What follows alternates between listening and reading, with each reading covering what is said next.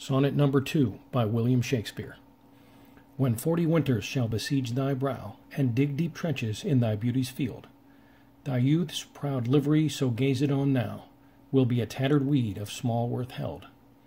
Then being asked where all thy beauty lies, where all the treasure of thy lusty days, to say within thine own deep sunken eyes, were an all-eating shame and thriftless praise.